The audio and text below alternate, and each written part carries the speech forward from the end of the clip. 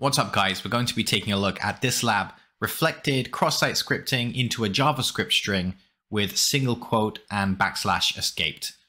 All right, let's jump straight into the lab. So one of the most common things we do when looking for cross-site scripting attacks is to make use of an arbitrary search string and just see where it gets reflected back to us on the page. So let's type in search string, let's click search. Let's pop open the dev console and let's have a quick look for our search term. So we can see that there are 3 matches. So it's appearing inside the H1. It's also appearing inside JavaScript. So we can see there are some script tags there. And we can see our search term inside a JavaScript statement.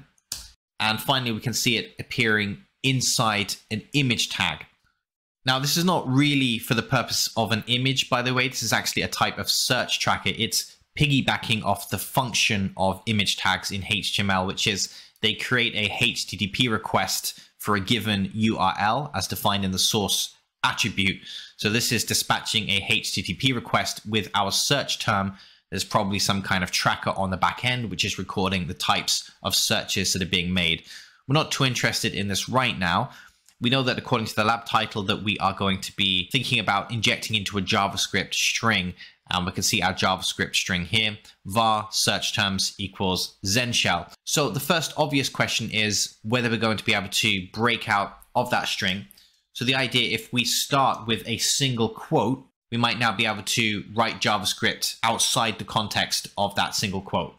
Now we know a string is being assigned to a variable. Common technique here is to try and concatenate to that string. So we can do something like plus alert. Now, if you've thought about the title of the lab, we'll know that this doesn't work, and that's because single quotes and backslashes are going to be escaped. Just as an example of that, let's search for this particular search term. Let's have a look where it appears on the page. We know it's inside the script tag somewhere. So here's our JavaScript. We have var search terms equals, and we can see that the single quote that we've provided, which is the second single quote there, is not terminating that string. And that's simply because it's been escaped. We can see a backslash there. In other words, that single quote exists inside the overall string, but we can see the plus alert also still exists inside the string. So we've been unable to break out of that JavaScript string. And it's because single quotes are being handled correctly. They are being escaped, so they're not changing the functionality of that JavaScript. Something else we can sometimes try is actually escaping the backslash. So just by providing our own backslash, we can then escape the backslash that's obviously being provided by the back end here. So we can start with a backslash, then our single quote. The single quote is going to be escaped with a backslash, but since we provided our own backslash, then hopefully that actually escapes the backslash that's provided as part of the JavaScript. So let's just try that, say plus alert, and we can click search. Once again, let's take a quick look at our JavaScript, and we can see, unfortunately, the backslash that we've provided has also been escaped. So the idea is hopefully we can use our backslash, if it's not being escaped, to escape the escaping of the single quote, which is being escaped. But as you can see, since our backslash is also being escaped, we can't use that to bypass escaping that's happening on the server. So this is really what the lab title is about. When it says that single quotes and backslashes are both escaped, as you can see, we can't break out of the string because the server is correctly escaping our input before including it in the JavaScript. Short version is we have to use a slightly different attack vector. And we don't want to assume that all characters are correctly being escaped. So an example of another character that needs to be escaped in JavaScript is angle brackets. And that's because if they are not escaped, they have a tendency to interfere with the HTML. So remember, JavaScript is written in a HTML context usually. We have some HTML. Inside that HTML, we'll have some JavaScript. And if angle brackets are not properly escaped within a JavaScript string, it can impact on the structure of the HTML. In other words, although we can't break out of the string, notice that we're also inside the context of script tags. We might be able to break out of the script tags themselves by simply using a close script tag. We can then open up our own script tag. We can call the alert function, and then we can close our script tag. Let's search for this. Notice we get an alert popped up to the page. So that's obviously worked. Let's have a quick look at the DOM.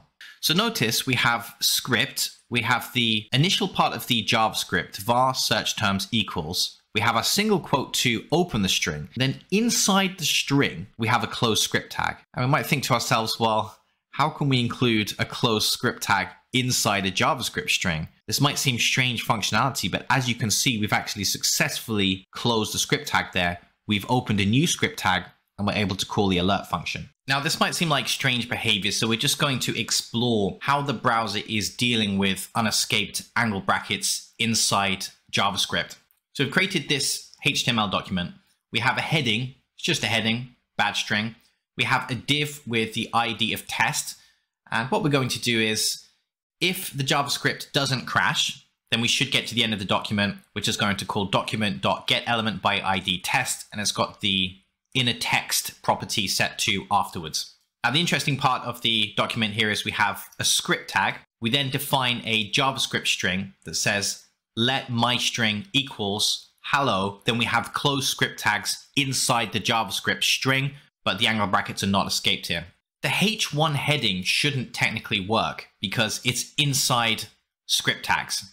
So we're basically writing a H1 tag inside the context of JavaScript.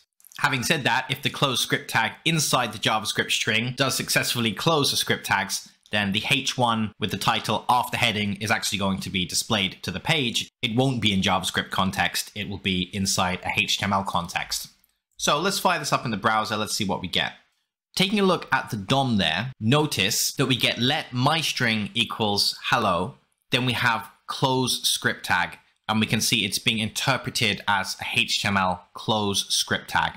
What that means is the end of the string, this trailing single quote, is now being interpreted inside a HTML context, and we can see rendered to the page. And this H1 after heading is working just fine because it's inside HTML context. Now, in terms of the second script tags, these are in fact working. We can see afterwards rendered to the page. So we do get an error. The JavaScript does crash, but it only applies to that first set of script tags. So this, of course, mimics what the server was returning in our lab. What the server should have ideally been returning is this JavaScript string with escaped angle brackets. And in JavaScript, we can simply put the backslash before the angle brackets. Now, assuming this is interpreted as a JavaScript string, these H1 tags will now be inside a JavaScript context. And we'll also see that we have an open script tag, but technically the script tag from before has not been closed now if the JavaScript string is interpreted correctly as an actual string.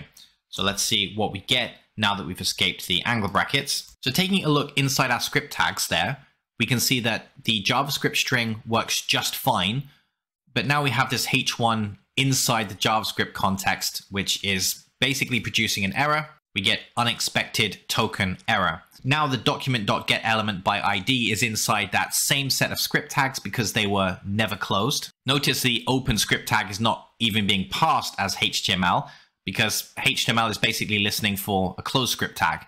It's already got the open script tag. It's not interested in any additional open script tags. It's only interested in the closed script tag. What that means is since document.getElementById is inside this same set of script tags, well, the JavaScript's already errored out by this stage, so we're not getting afterwards reflected to the page either because this document.getElementId is not being executed correctly. One of the interesting features of this particular vulnerability is that it's uniquely caused by the fact that JavaScript is being executed within a HTML context inside the browser. If we take something like nodejs, for example, I've just jumped to a different system that has nodejs installed. And let's just create a string. So let's say let my string equals, and we'll simply call it hello, but then we'll pass in a closed script tag.